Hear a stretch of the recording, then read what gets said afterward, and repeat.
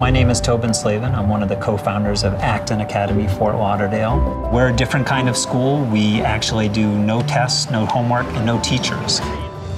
The adults who are in the space, we call them guides, and a guide's job is to set up the learning space and provide the resources to the learners, and once we do that, we step back.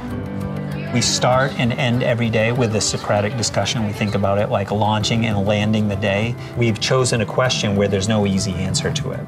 Our learners are learning to listen to each other, but also to pick and support their own perspectives and opinions, so that ability to think deeply about hard questions. What's happening right now, our learners are in core skills. Each child is pursuing their own learning at their own pace. They control their education, so they're not passively learning where someone's talking to them, lecturing to them, and they're trying to absorb that material.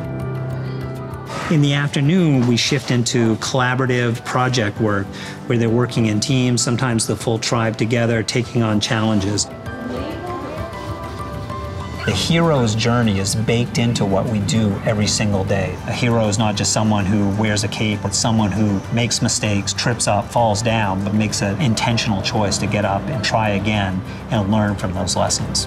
When they're engaged in their learning, when it's learner-driven and they feel that ownership, it happens at a much deeper level. So I get to watch this unfold all day long, and I get to see the magic that they create themselves. They feel the difference, and it's a blessing for us to be a part of.